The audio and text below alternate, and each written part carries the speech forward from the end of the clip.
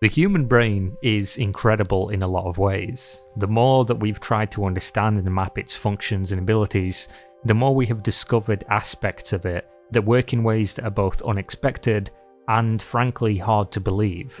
It is responsible for not only the regulation of our organs and control of our bodily functions, but simultaneously for processing our memories, controlling our emotions, and dictating how we speak or understand others.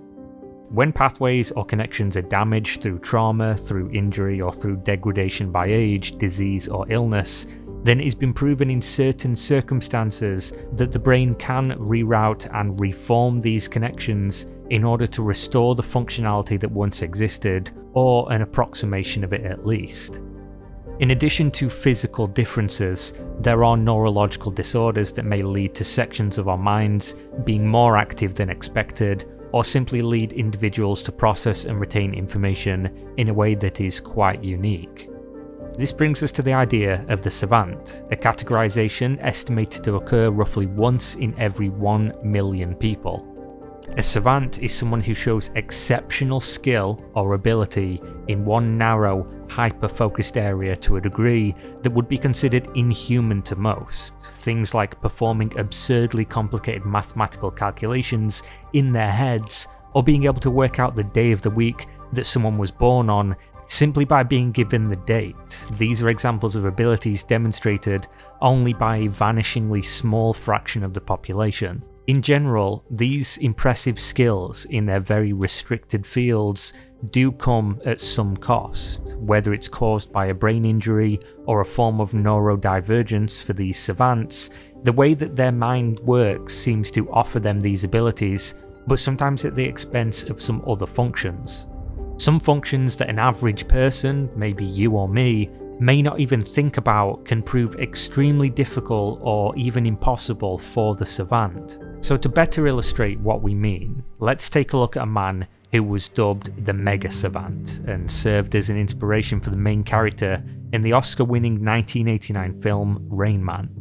Kim Peek, who was born on November 11th, 1951, was a truly remarkable man. If given a person's date and year of birth, he could instantly be able to inform them not only of the day of the week that they were born, but also what the major news stories around the world were on that day. When it came to reading, it has been calculated that he could read a page every second, and despite this seemingly impossible rate of consumption, he would retain very close to all of what he was taking in.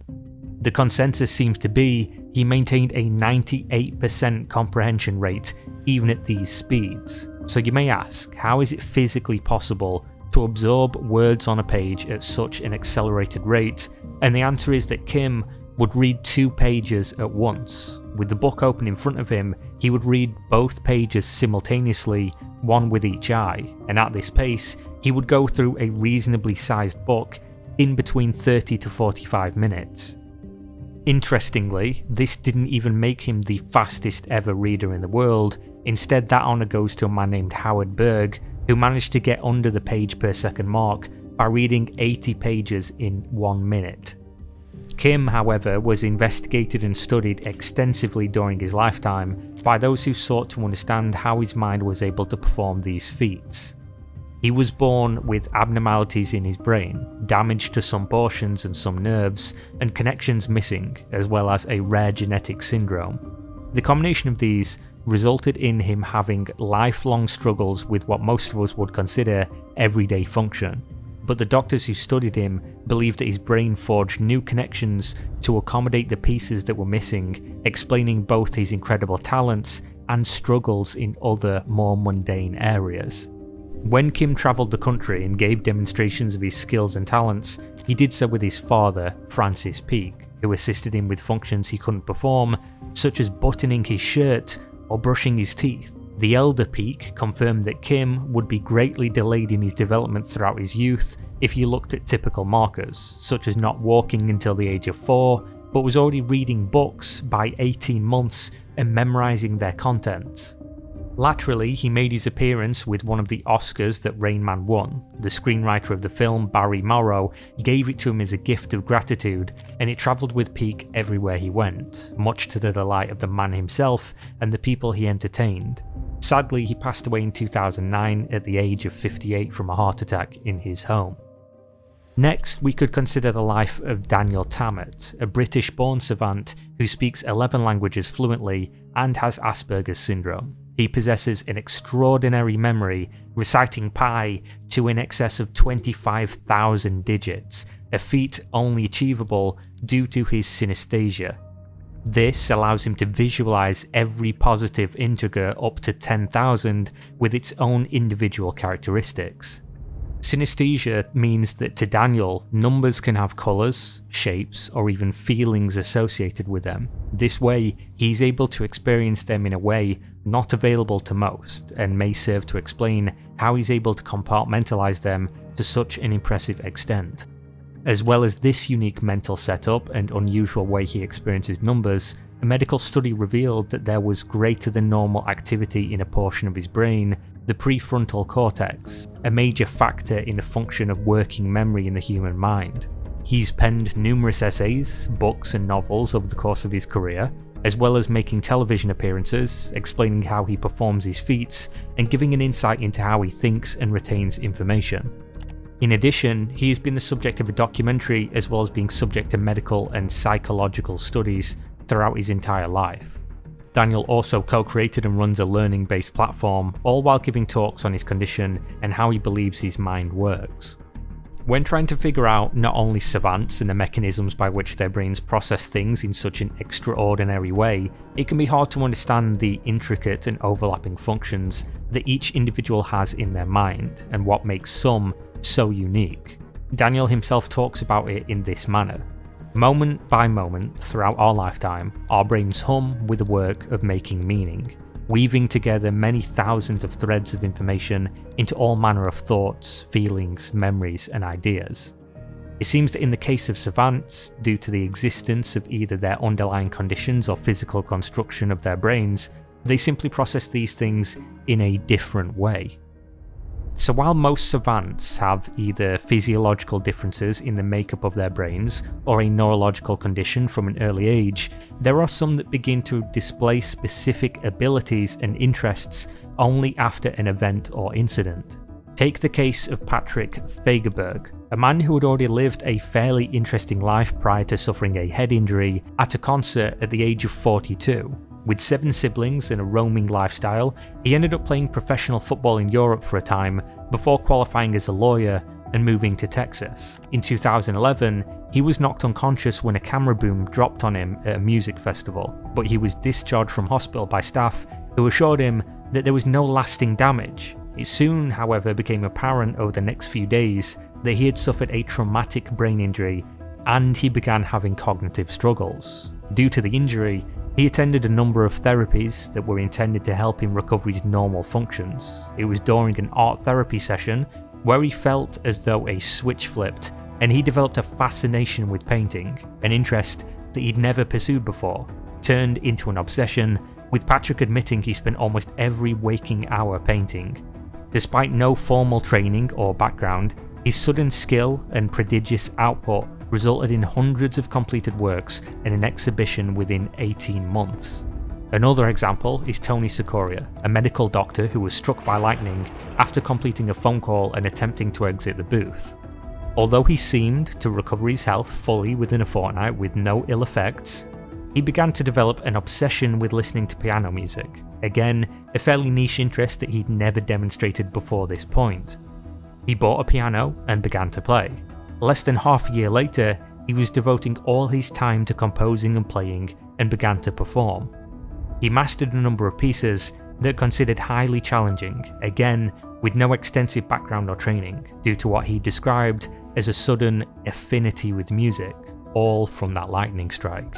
Socoria wrote a book about his experience which he entitled Notes from an Accidental Pianist and Composer, as well as paying tribute to the event that changed his life by composing his very own Lightning Sonata. While the estimates for the number of people that have acquired savant syndrome is hard to pin down, it has been suggested by those that study them that the number is somewhere between 40 and 60. Most savants have something innate in their physical or mental build-up that lends itself to this hyper-organisational mindset, which gives them the ability to perform these feats. When the syndrome is acquired, is almost always through some traumatic brain injury. Like in the case of Jason Padgett, who led an otherwise ordinary life up until one night in his early 30s. Leaving a karaoke bar with his friends, he was set upon by two men who struck him over the head, knocking him unconscious, before beginning further assault. Diagnosed with a heavy concussion, he was released from hospital and sent home. Over the course of the next month, Jason developed both OCD and PTSD from the attack, changing his personality entirely overnight. According to his friends and family, he went from an outgoing and sociable man to one who felt compelled to wash his hands repeatedly for extended periods, terrified of germs, and hung things over windows to keep the lights out. Struggling heavily with his new and much restricted life after the assault, Jason began to try to manage his disorders and rehabilitate himself via drawing therapy. During the course of this, he realised that his perception of the world had shifted in ways more ambiguous than the compulsions and fears that now ruled his life. He now experienced the world through shapes and abstract visions. Light looked like spirals, water looked like lines, and other intricate geometric constructions that he could not explain but would endlessly doodle. Jason began to carry a drawing pad with him everywhere he went, so he could record these shapes and concepts that he otherwise lacked the understanding to fully express. Although he states that he had some idea that it was something to do with pi, it wasn't until he had a chance meeting with a high-level physicist that he would begin down the path to full understanding. When the physicist saw his drawings and listened to Jason's explanation of what he was seeing, he recognised it as a graphical representation related to Planck's constant. With some encouragement, Jason attended college to study, where he then gained the underpinning theories of mathematics. This is when he realised that it all seemed to match with the abstract diagrams that he had felt a compulsion to put to paper. Jason went on to give TED Talks about his story, and his hopes that the unique manner in which he can visualise mathematical concepts as geometric shapes can be used to further the fields of engineering, maths, and/or physics. He now views the attack that changed his life as a gift, rather than just a purely traumatic experience that it must have been. Jason even forgave one of his attackers, who reached out later in life to apologise for what he had done. Each of these truly remarkable people demonstrates that when it comes to the human brain and to the mind, there is still a lot left to be understood about the scope of what we're capable of. There is no denying that memory, learning, and social interaction can all be trained, developed, and honed to a degree, but is there something in our grey matter's makeup that guides exactly what we will be capable of? Kim Peek being able to accurately recall the contents of more than 12,000 books might be remarkable to the layman, but for him, it was just normal. It was simply the way his mind was programmed. For Daniel Tammet, hearing two numbers and visualising their physical appearance in his mind happened without effort. Being asked to multiply them and seeing them instantly merge to form the colour and shape of the answer to the sum didn't take any specific effort, it just happened.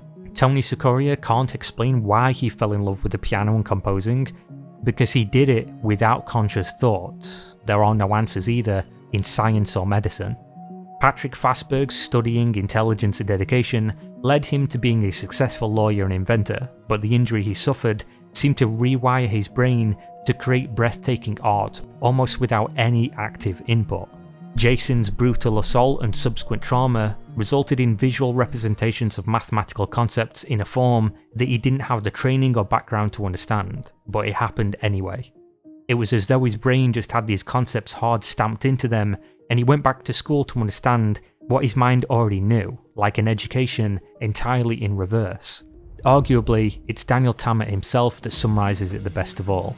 There is no such thing as an average person. They really are guidelines for people to grapple with the unknown, and we can always surprise expectations. Perhaps one day we will come to understand and harness this incredibly fascinating phenomenon, hopefully without the often massive drawbacks in day-to-day quality of life. Until then, Savant Syndrome remains a deeply interesting topic, a burning question of what we as humans are truly capable of, and a reminder that despite our advancement in knowledge, there are many things we simply do not and may never know, even about ourselves and what we could eventually do.